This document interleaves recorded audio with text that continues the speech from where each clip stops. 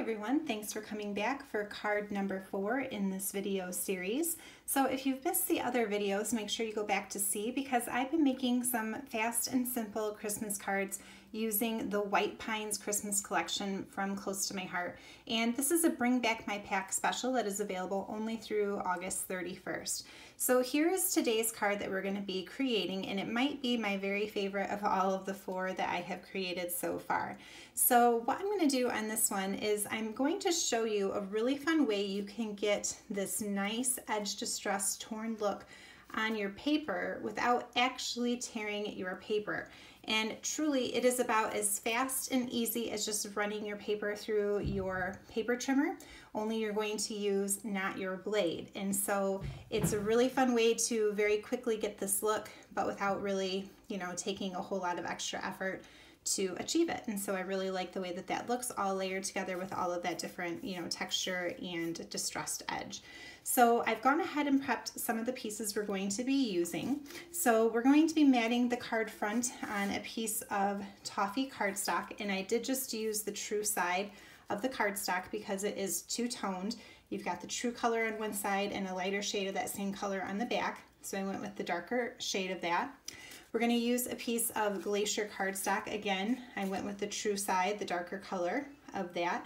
And this is just cut down 1/4 inch from an A2 card size. So this is cut to 4 inches by 5 1/4, whereas this is 5 1/2 by 4 1/4. And you can see I just gutted out the middle of that Toffee piece just to save a little bit of extra cardstock, because really I just need the mat to show. So we're going to have those 2 pieces. And then I did cut this square out of know my shapes, this circle out of a piece of French vanilla cardstock, and I just used my circle thin cuts. Now if you are mass producing your holiday cards, you could very easily send a bunch of circles through your Cricut, of course, but I used my circle thin cuts for this, and this is just that middle circle, and I think it is 2 inches. It's a 2-inch circle, okay? So a 2-inch circle, and then I have cut these pieces of pattern paper. These are the back sides, and I've done that same technique that I'm about to show you on each of their 2 edges here. So these are both cut to 4 inches because they're going to go this way across the card, and this one measures, let's see, this one is 2 inches, so 2 by 4, and this one is 1 1/2 by 4. So 2 inches and 1 1/2 inches, both of those by 4. And so I'm going to show you that cool technique here as we cut our last piece of cardstock, which the one that we need is this pattern paper that has the pretty toffee background and all of those, trees. Oh my goodness, this is my very favorite piece of pattern paper from this White Pines collection. And I really could have just cut one piece to layer behind those other 2 pieces of pattern paper. But because it's my very favorite, I'm all about saving paper wherever I can. And so I'm going to cut it into 2 different strips and then just layer it underneath instead, just so I can save a little bit of paper. So let's go ahead and do that. So here's how you make that really cool torn edge. What I'm going to do is I'm going to bring in my paper trimmer.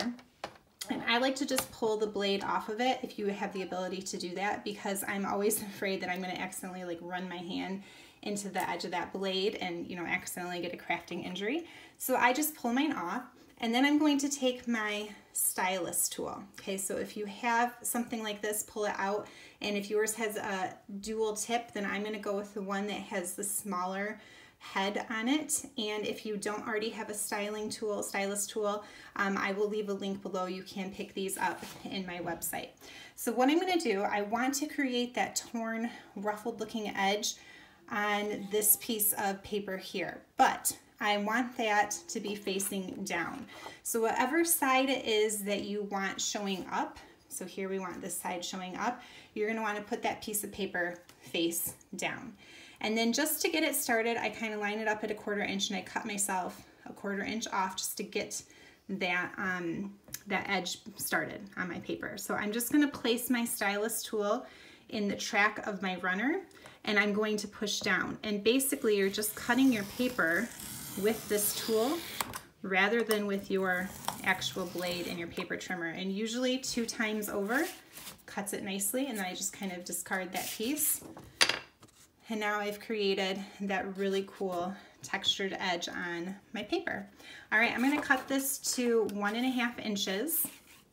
And because I am doing 4-inch strips across my card front, I can get 3 cards out of this piece of paper. So I'm just gonna make sure I've got the side that I want facing up down on my paper trimmer. Go over it twice. And now I have done that so that it's got both the top and the bottom have that cool white core showing. And then you can kind of push your finger against it to really make that torn edge show a little bit more. All right, let's go ahead and put the paper trimmer blade back in and cut ourselves a 4-inch strip of that. And so I just repeated that process with those other 2 pattern papers.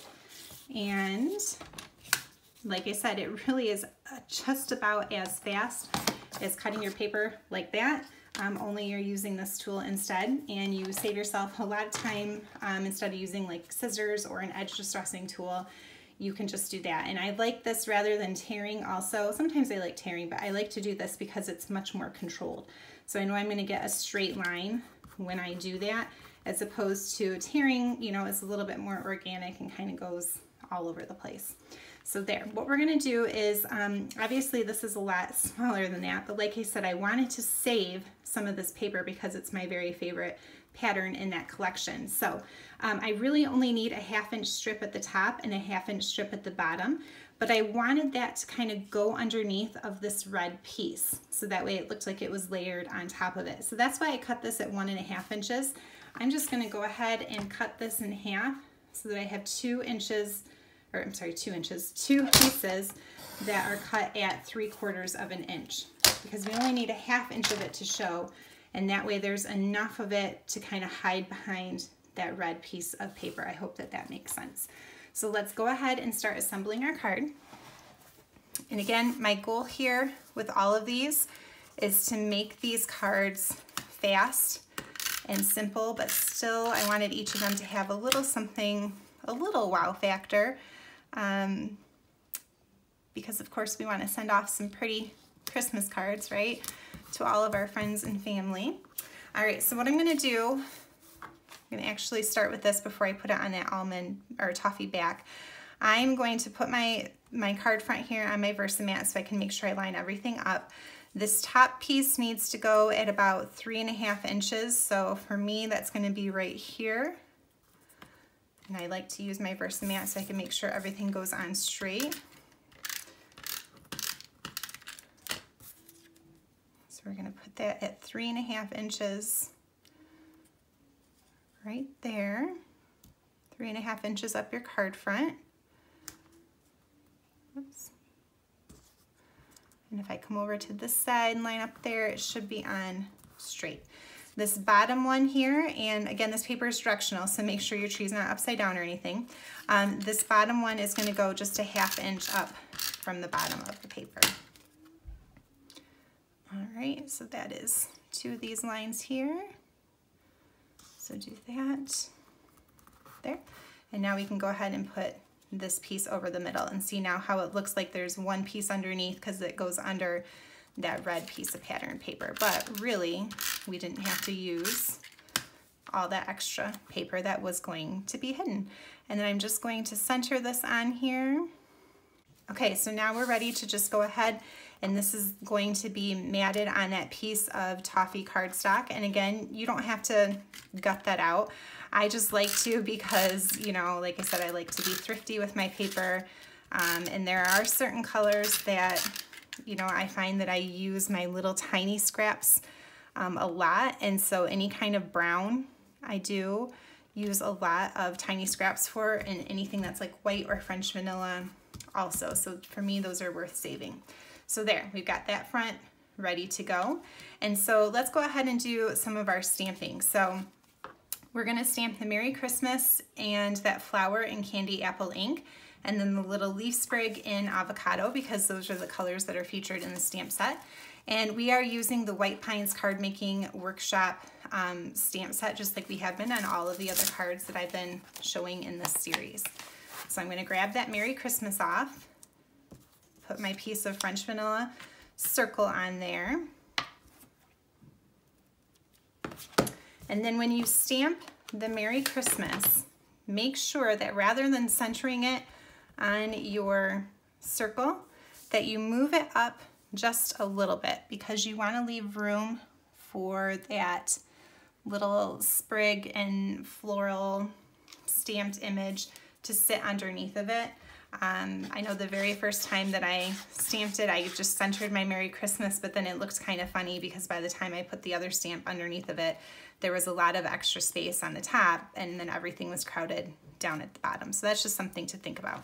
All right, and then we're gonna come in and grab this little piece here. Use this little guy quite a bit.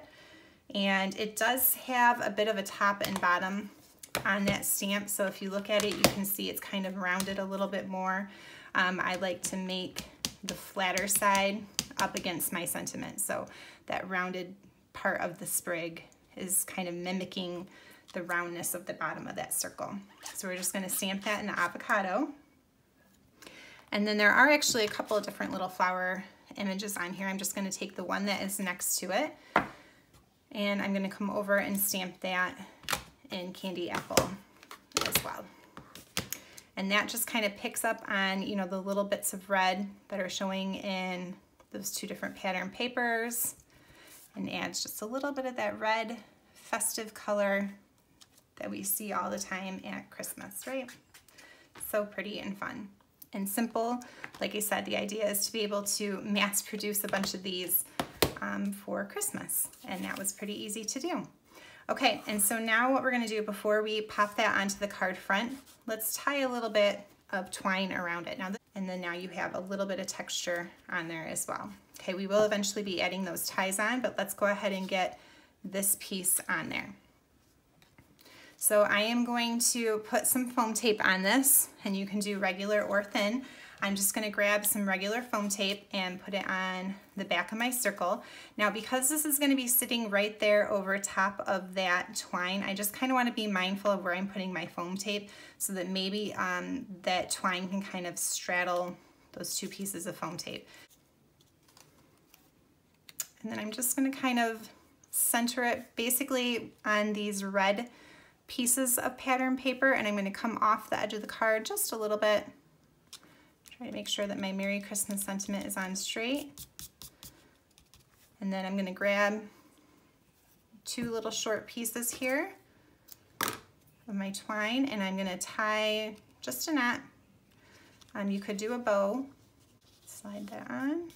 There, that looks good like that. And the final touch, whoops. Sometimes I have some crazy tails that don't wanna lay where I want them to be.